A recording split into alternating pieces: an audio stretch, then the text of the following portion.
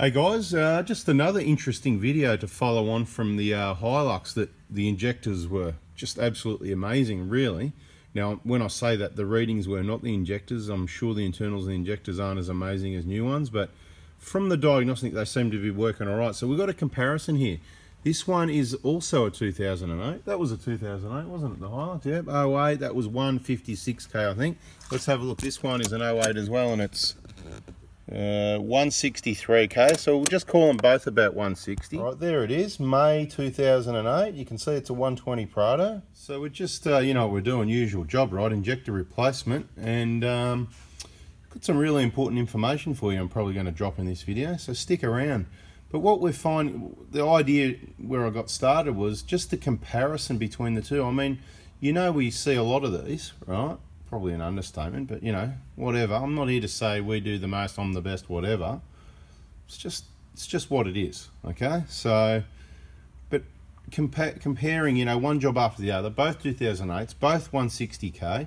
We did a diagnostic on this one. It'll be in another video somewhere, I don't know, because we did an inspection about a week ago. And from that inspection included the diagnostic, and no surprise, because they're 14 years old, those usual parameters, you know, were, some of them were out of spec. And of course, the usuals, you know, the injection volume was increased, the main injection period was longer, the load was higher, what we'd typically expect to see with this one. So this one's normal, let's say, normal wear and tear. It's not a big problem, they're just due or a little bit overdue. I mean, due by kilometres, but a little bit over.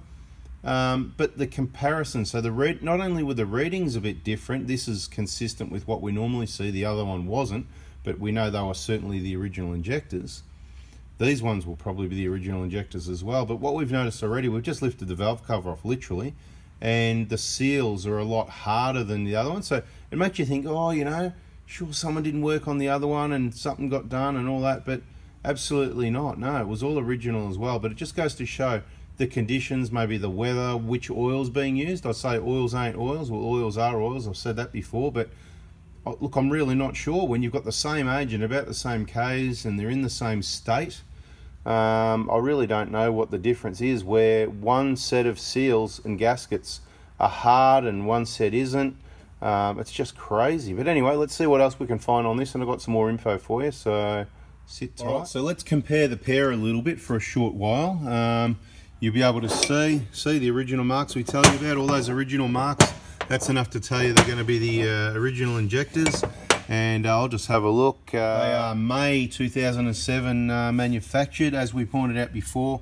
See the wear mark? There's a wear mark on every injector because they do banana as they're clamped down, because you can see the clamps hold the injectors at the top of the injector, and the seats down there, therefore it bananas. And the later injectors were upgraded, which is why it's another good reason to upgrade. The newer injectors are heaps better. But anyway, moving on from that, we don't want to go across old ground. It's all in our injector information playlist.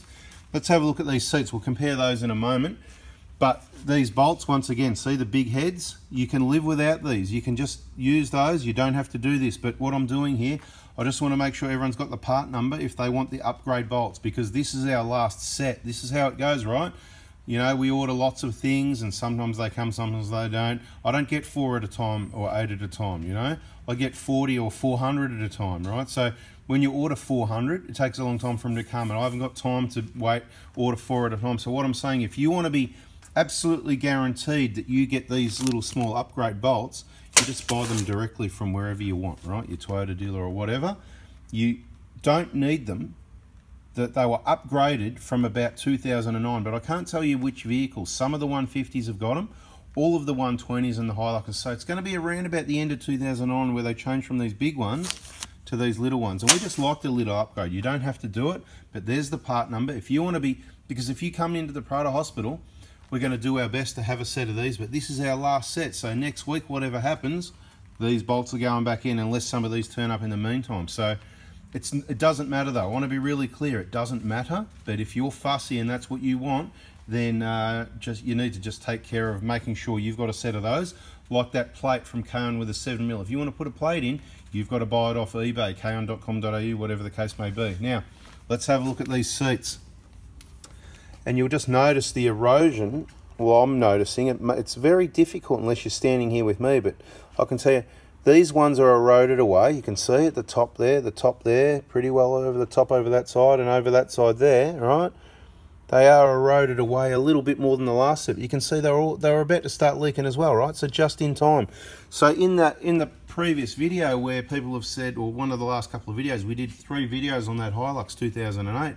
Some of the comments, oh, you know, you should have left it. You know, if it ain't broke, don't fix it. Sometimes that's right. Yes, credit where credit's due. Sometimes that's right. And we could have left it, and the injectors weren't broke, but they probably were about to be broke. And what was broke is the seat life isn't designed to be more than 40,000 Ks, and it's been 160. You can see they're about to leak. We've got plenty of evidence. We've showed on the videos. If you're making comments like that, you need to go back, check our playlists. It's called Injector Information. Watch all those videos, get to understand these seats when they leak, what it does, what the causes are, and how it's going to be a catastrophic failure if you miss that bit of information. Really important, okay? We're here to help save your engines. So please watch and listen to the information carefully. Very important. Let's have a look at the vehicle, see what's happening over there. The owners recently acquired this one. It's got a service history there, and obviously from what we can see, it looks pretty good. Like looking in the engine, it's not all black stained, sludged and caked up. It looks like it's had regular oil changes. He did also recently do an oil change, so that's why the engine oil is going to look reasonable, but I'm sure he's going to give it more service and love than it needs, and it'll look after him better than the average vehicle because he's giving it a bit more, so it will give him a bit more. Okay. Nothing to see here. Getting this all cleaned up to put the injectors back in, and I was just thinking I better let you know in case you missed it. I'm taking a month break. You know, I've just been doing crazy hours, too many days, too many hours. It's just ridiculous.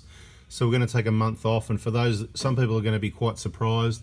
Yep, we just do a complete shutdown because look, we don't have a massive team here of people doing everything we need to do. It's mainly me and a couple of helpers.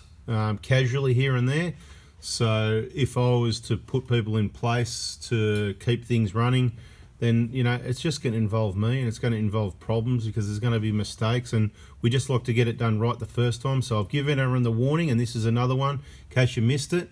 The Prado Hospital is fully booked between that and the break we're taking, so we're not taking any more bookings, so no further contact for anything on that side of things until at least the 26th of April after Anzac Day.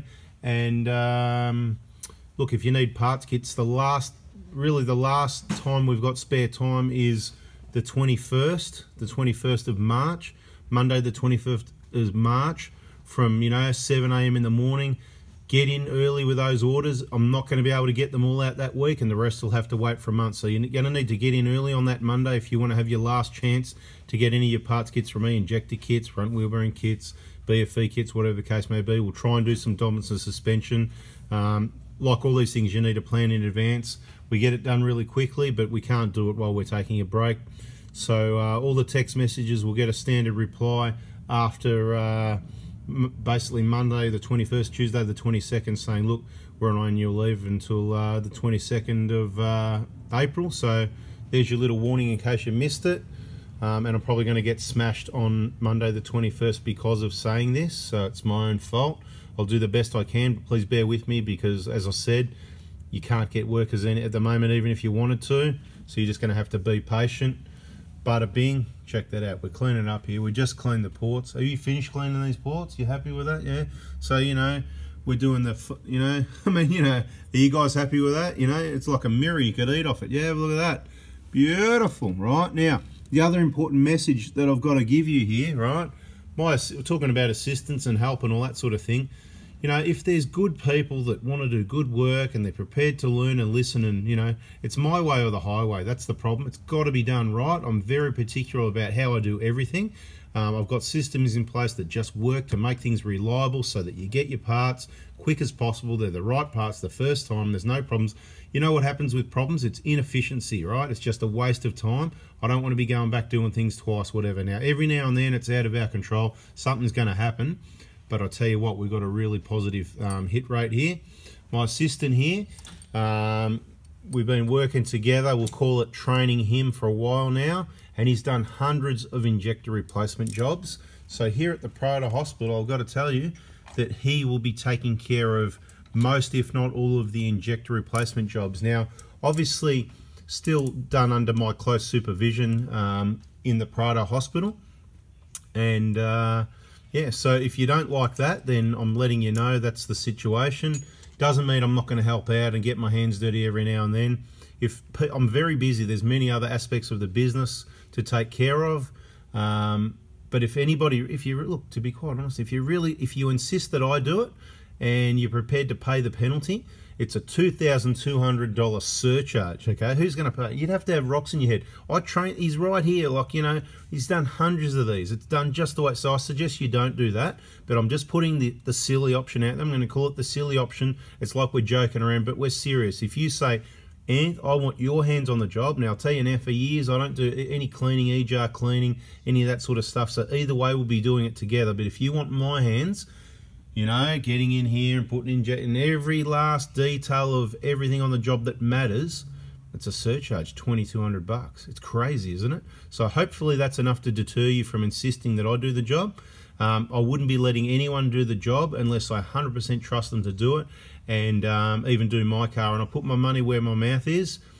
Now, you put all the injectors in the Hilux, didn't you? You did all of that. So 4 times. All that R&D we did on the Hilux, and the final set of injectors, the brand newies that are in there now, he did the job. I didn't touch it. So 100% I trust his work. Now, it's not to say that he can't make a mistake just like I could, but we don't, because we take the time. We've got the quality assurance checklist there that we follow to make sure there's no mistakes. And I suppose if we forgot something small, it's going to be, I don't know, forgot to put that zip tie on, or I don't know. It's going to be an aftermarket ad on something that's unusual, out of the square. Oh yeah, forgot to do that because, you know. Anyway, whatever. I hope you get the picture. There's important information in these videos, so stick around, watch the whole thing. That was important stuff. But we'll, and you might think it's a joke. It's kind of a joke, but it's serious. If you really want me to do the job, you know what? For $2,200, I will even clean your EGR, right? So, dude, if someone does this with injectors side by side, we can have races and everything. I'm getting paid $2,200 more than you, right? So, anyway, serious stuff. It's a joke, but it's serious, okay? You've just got to understand I'm really busy. There's more important aspects of the business. I really need to focus on helping people. We need to widen our reach to help more people with more information, and you guys can help by sharing the video, subscribe, turn the bell on, hit the like button. If there's anything else on this vehicle that's important, I'll throw it in there, but you really just need to get into that injector information playlist and get yourself educated there so you don't make mistakes. Thanks for watching.